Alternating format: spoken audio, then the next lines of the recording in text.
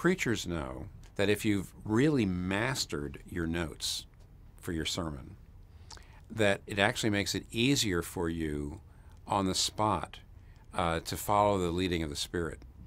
You're not as worried about what am I supposed to say next.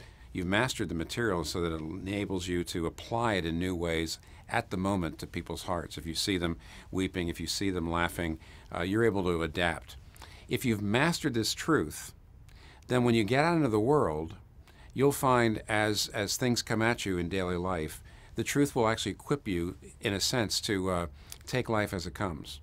You'll have certain roots, certain anchors, you might say, in God's truth, and you'll know what to do when things come at you. You'll actually be able to adapt in ways that are really, really helpful.